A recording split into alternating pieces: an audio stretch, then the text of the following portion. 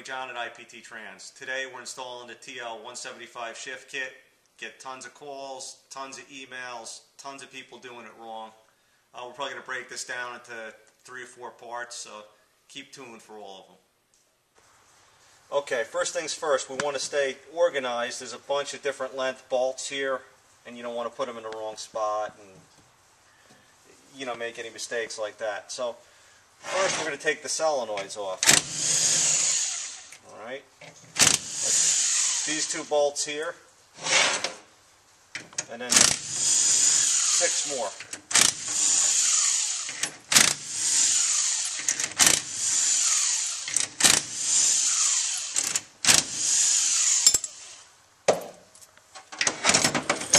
This is a 1G valve body, so instead of 3 solenoids up here, plus the pressure control, we have 2 and a block-off plate.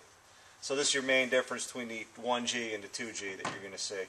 Now when you put these solenoids back on, they have to go in the right spot, obviously. So we're always going to have yellow, orange, then if it's a 2G, you're going to have the red. And the pressure control is going to have blue wires going to it. Now we have these bolts. I'm going to put them in this tray all in one spot. So all our solenoid bolts are going to be in one spot. And we're also going to remove this plate that is bolted to the valve body that holds the solenoids. Okay, and this kind of comes right off. Now also, we have the manual valve, which we're going to take out.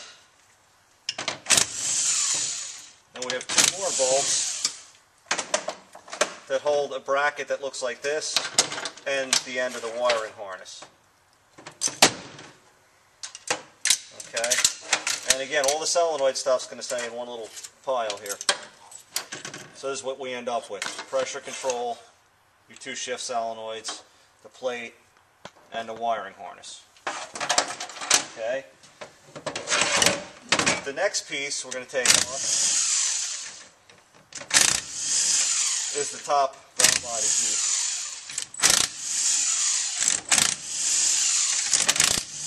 And we're also going to keep these bolts in a separate section.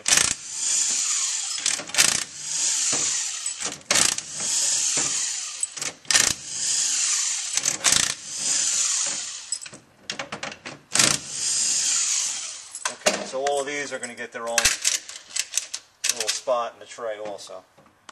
And when you take this off, you're going to have a metal separator plate and the lower valve body. What I also do is on these valve bodies, I'm not going to take the bolts out of the end plates, but I'm going to loosen them all up, which is going to make it easier to clean. Now under here, we're going to have 1 steel check ball. And if you want, you could kind of mark its location. So we have 1 steel check ball. Then we have a spring. And there's another check ball underneath that. Okay.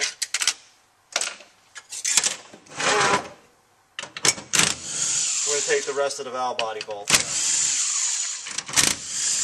out. The remaining ones are pretty easy. They're all the same length except for 1. And I'll show you that one different one when we put it back together.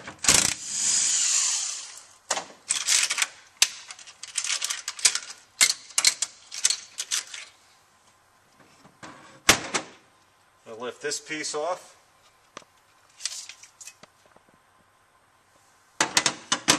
And we have our other separator plate.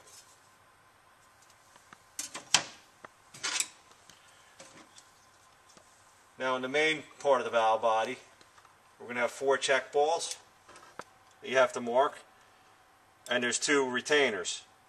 Just take careful note of where these 2 retainers go. A lot of people put them in the wrong spot, it'll give you shifting problems. This one typically will not fall out. This one always will. Okay?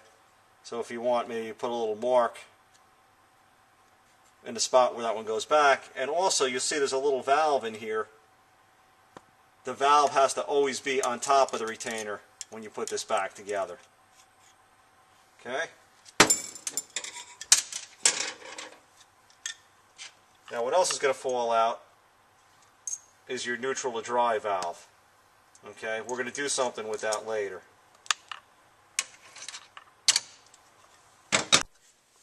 Right, same thing here. I'm loosening up these end plates. This one I'm going to take all the bolts out, except for the two on the end. It looks like this valve body may have a shift kit in it already, but that doesn't matter for our purposes. I'm still going to show you everything that you got to do. Now, you're going to have a few more bolts in your check balls and the one horseshoe clip that falls out. Okay.